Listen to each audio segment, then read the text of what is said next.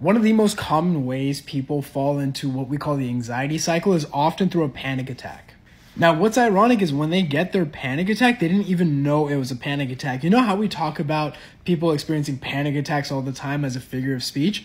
But when you really experience a panic attack and you've never experienced it, it really does feel like you're about to die or something bad is going to happen. Now, something interesting happens after that panic attack that not a lot of people talk about, which is your nervous system becomes more sensitive, meaning it becomes hyperstimulated.